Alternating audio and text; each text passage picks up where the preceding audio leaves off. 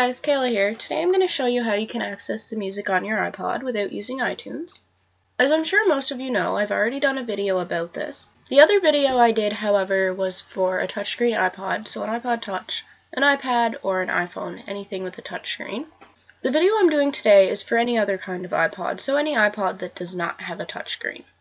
Alright, so there's two different ways you can do this. So the first way is the same as with a touchscreen iPod. We'll just open this program here called SharePod. And now I'm going to connect my iPod to my laptop. Once again, iTunes pops up, so we're just going to minimize this for now.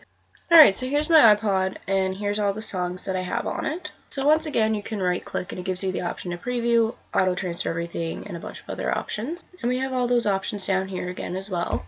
So that's the first way you can access the music on it without iTunes. And the second way, you don't need to download any programs or anything. All you have to do is go to this folder here. And now you're going to double click on your iPod. As you can see right now, all you have access to is recordings, photos, notes, DCIM, contacts, and calendars. So right now you can't see any music on the iPod. Now we're going to minimize this for a minute.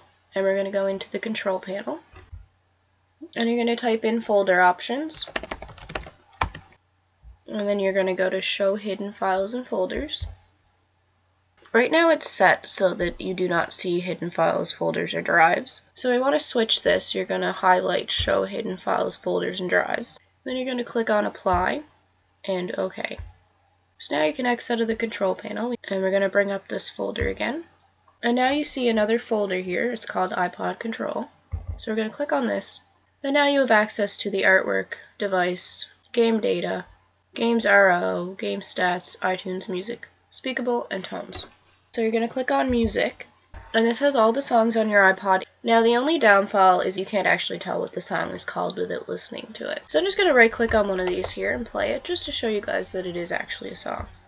It shows up as Paradise by Coldplay.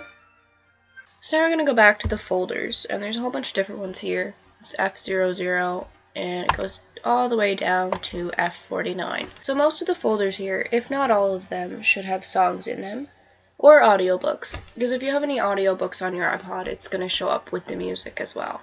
So just going to click on another one here. So here's Strike the Numbers by Trapped.